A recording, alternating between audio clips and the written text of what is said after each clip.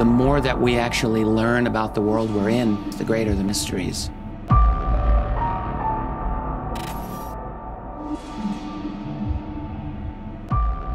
One in 50 American adults had experiences that could point to abduction.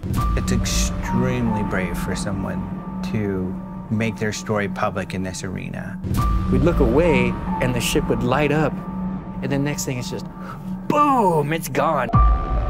Men and women have been taken for purposes of reproduction and hybridization.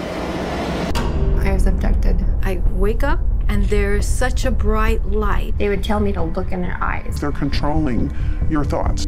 Inserting this gigantic tube inside of my body, it's painful. I'm now looking who this man is. He is inside of me. It's a screen image of the reptilian. They began the insemination process. A new embryo is created, and that little hybridized embryo already formed is implanted in the womb, and she will gestate.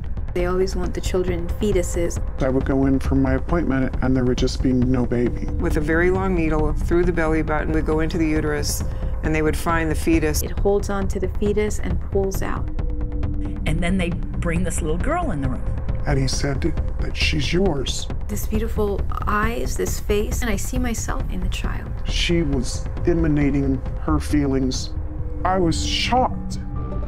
It was nobody's right to impregnate me and use me as a laboratory rat. I went from 210 pounds to 115 pounds. These beings that are doing the abducting don't have the same morality as we do. They don't think what they're doing is wrong. Hearing other people's accounts will make you go, okay, I'm not crazy. I'm not alone. Who are we serving? We need to ask those questions.